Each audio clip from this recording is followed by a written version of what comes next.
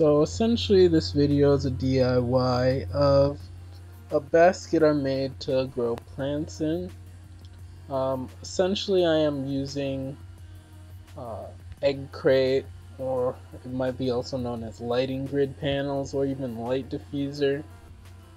And essentially I'm cutting it into 4 even pieces, zip tying these pieces together. Actually 3 even pieces, but I'd recommend to go with 4 to make a better basket shape.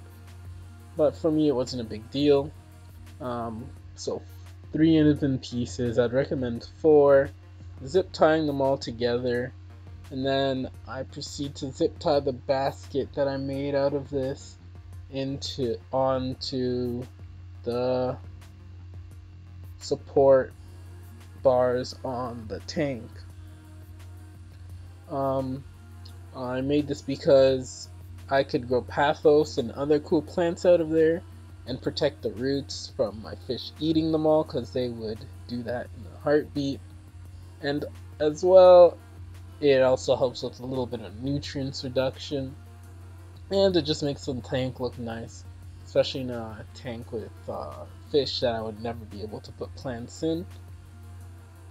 And I'll just let the rest of the video do the talking, and you can just see the process of making this tray.